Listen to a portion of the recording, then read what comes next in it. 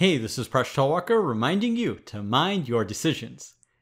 Start with a small square and then draw a large square so that one vertex of the large square passes through the midpoint of the small square side as shown in the diagram.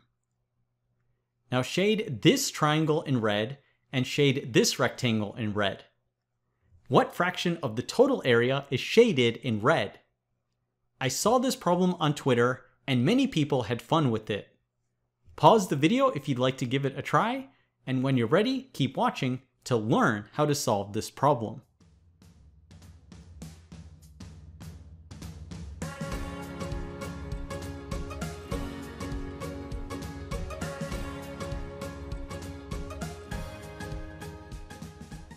So how can we solve this problem?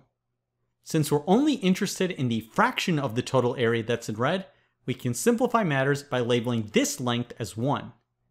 That means this length will also be equal to 1, and the entire small square side will have a length of 2. This will also be equal to 2. We can then use the Pythagorean theorem to solve that the hypotenuse of this 1-2 triangle will be equal to the square root of 5.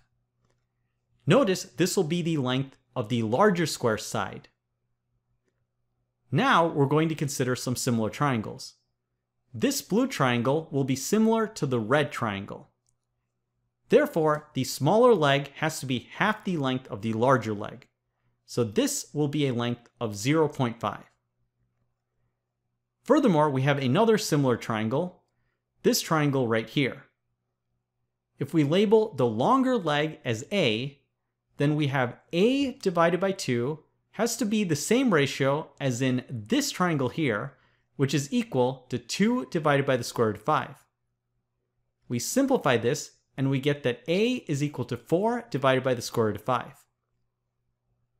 As a result, we can solve that this length here will be the square root of 5 minus 4 over the square root of 5, which simplifies to be 1 over the square root of 5. We have all the necessary lengths to solve this problem. The red area will be the sum of two shapes. It'll be the area of this, which is 1/2 of 1 times 0.5. Then we have the area of this rectangle, which will be the square root of 5 multiplied by 1 over the square root of 5. This all simplifies to be 1.25.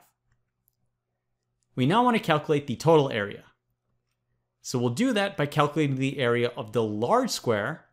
This will be the square root of 5 squared. We then want the area of this triangle, which will be 1 times 0.5 all over 2. And then we have the area of this triangle, which is 1 times 2 all over 2.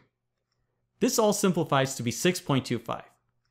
We now take the area of the red shapes divided by the total area, and we get 1.25 divided by 6.25, and that simplifies to be 1 over 5. I'm sure there are many other ways to solve this problem. Let people know in the comments which way you solved it. Thanks for watching and for making Mind Your Decisions one of the best channels on YouTube. Thanks for watching and thanks for your support.